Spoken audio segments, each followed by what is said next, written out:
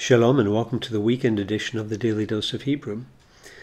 Today we're starting a new subsection of Jeremiah chapter 7. In the previous verse, verse 20, the Lord had pronounced his judgment, which is underway. It's in the process of coming, even though the people haven't experienced it yet. And here he's going to be talking, the Lord is changing his focus a little bit and talking more about the attitude of heart that he really wants to see with his people.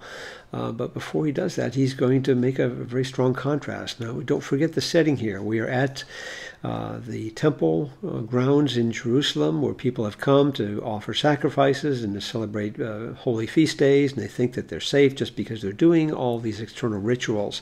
Well, here the Lord's going to say something very shocking in this verse and in the following verses. Let's read it in Hebrew as we get started. Ko amar Adonai Tzevaot Elohei Israel Olotekem sefu al zavachechem ve'iklu vasar. So our usual formula here, prophetic formula. Thus says the Lord of hosts, the Lord of armies. And then in apposition to that, the God of Israel, Elohei Israel, the God of Israel. Olotekem. Well, this almost looks like it could be a verbal participle from our noun, from our verb ola, or ala, meaning to go up. And in a way, it's actually from the same family, but this is our usual word, hola. If you speak Spanish, we're not saying good day to you or hello. Hola, which means this is a whole burnt offering. And in this case, it's plural because you have the ot here, and then you have a yod right here, which is what we do when we add a suffix to a plural noun. So this is with a suffix with a 2mp suffix. So ola is a whole burnt offering. So this is your whole burnt offerings.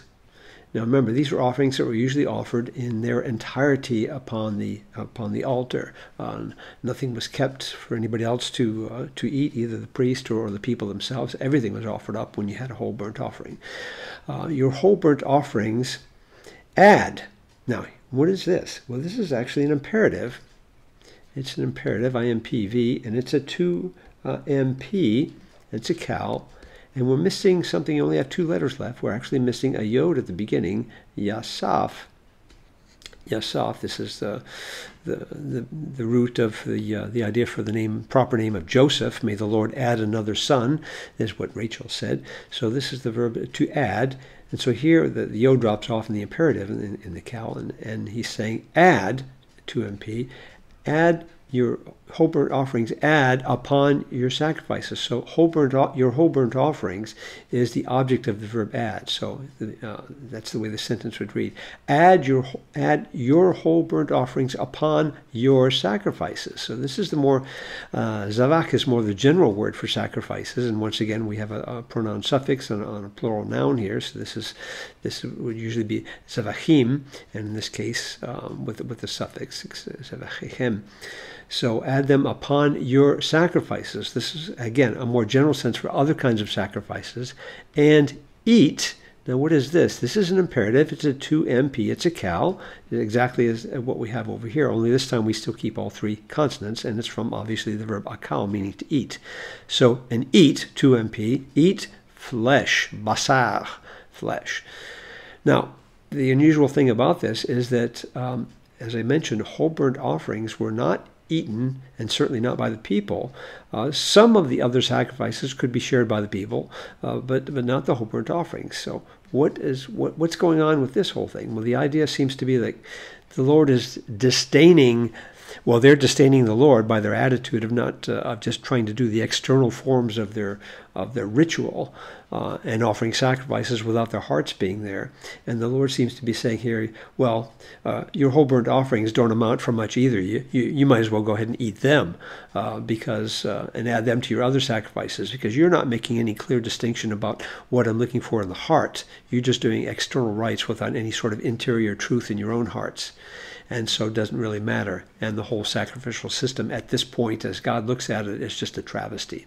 And that's what you're going to see a little bit in the translations and in some of the following verses as well. So let's go ahead and hide our work here and look at a couple other verses.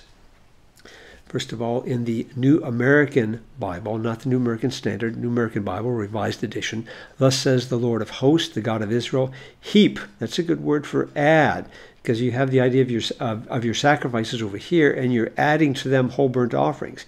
Heap your burnt offerings upon your sacrifices, eat up the meat.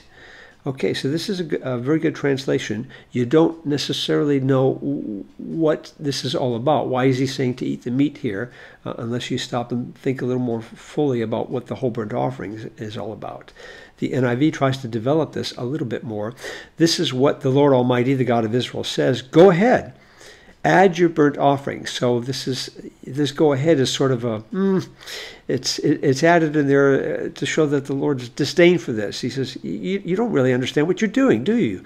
Go ahead, add your burnt offerings to your other sacrifices and eat the meat yourselves. And then we'll see where he's going to go in the following verses. And I think the Good News Bible, today's English version, which is very clearly a paraphrase, but I think they've kind of got the right idea here. My people, some sacrifices you burn completely on the altar, that would be the whole burnt offerings, and some you are permitted to eat, that would be some of these other sacrifices here. But what I, the Lord, say is that you might as well eat them all. Now, this is not a translation, it's very clearly a paraphrase, but it's a fairly good explanation of what's going on, especially when you get to the following couple verses. And you'll see that the Lord says, I don't even want anything to do with these sacrifices when they're offered the way you're doing. It's a theme that comes back over and over in Scripture. It shows up in other places in the prophets, and even Jesus himself will talk about worthless worship, people who honor the Lord with their lips and with their words, but their hearts are far from him. The Lord wants a sincerity of heart, and that's always the constant challenge, to ask the Lord to help us have that kind of a humble, submissive, docile, teachable heart before him, willing to listen to what he has to say to us. Well, check back with us soon as we continue this new section in the weekend edition of the Daily Dose of Hebrew. Shalom.